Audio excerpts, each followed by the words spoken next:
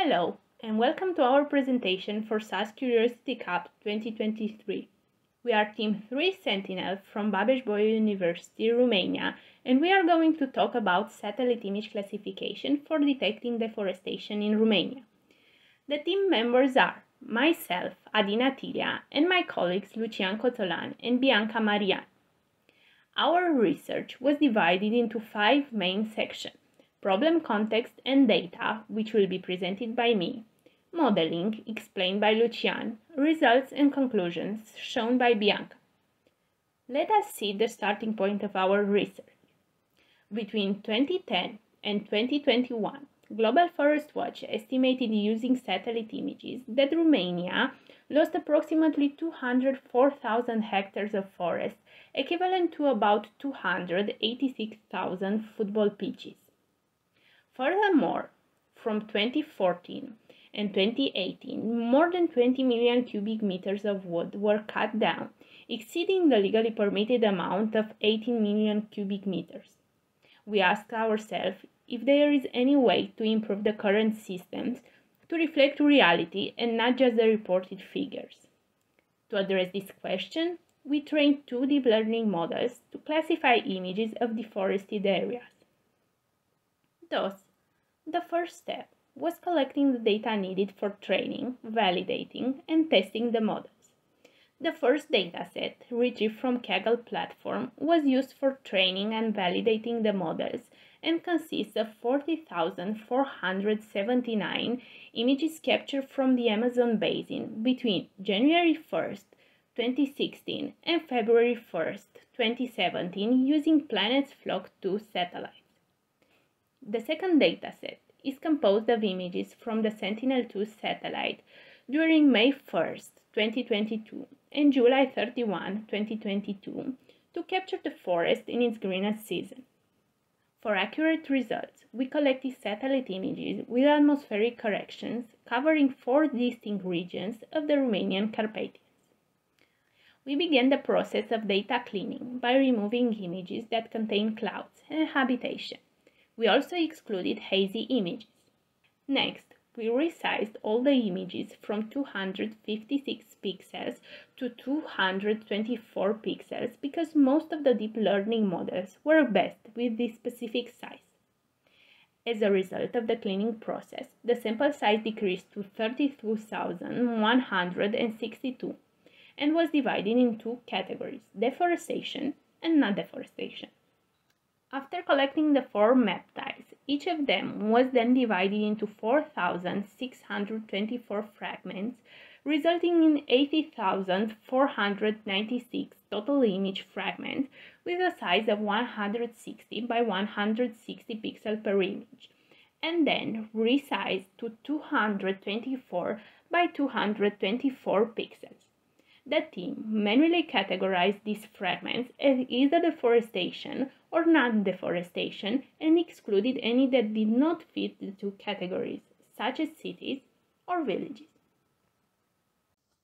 With the satellite images gathered and pre-processed, we were ready to start building our models. But first, the data had to be uploaded to our chosen platforms, SAS Via and Python.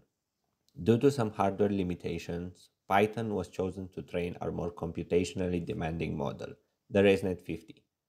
80% of the Amazon dataset was used for training, with the remaining 20% for validating the models.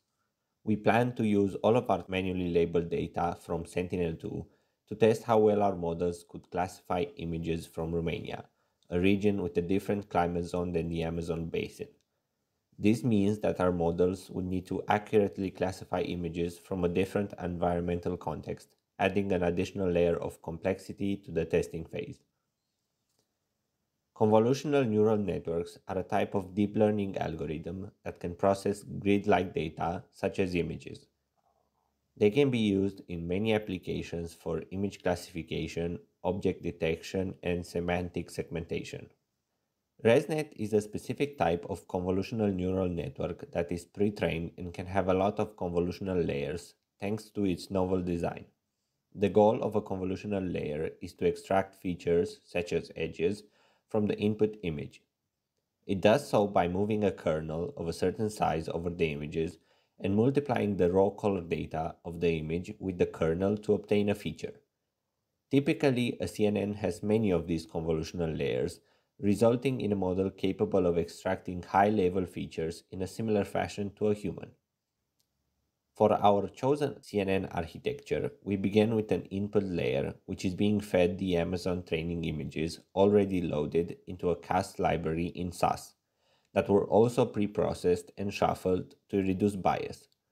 Then we have a convolutional layer with a kernel size of 7 by 7 with 10 filters and a stride of 1, followed by a max pooling layer which reduces the dimensions of the features and enables further capturing of low-level details.